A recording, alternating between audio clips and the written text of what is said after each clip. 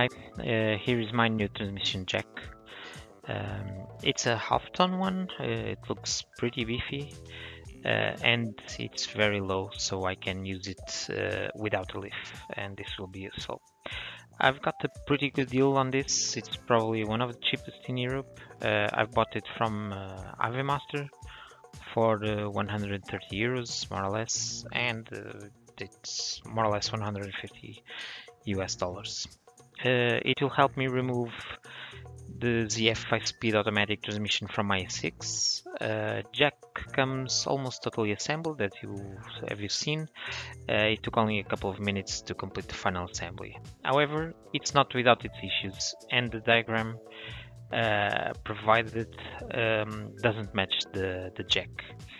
As you can see, the image and the technical drawings inside have the chain connected in a different way, and the parts also look beefier.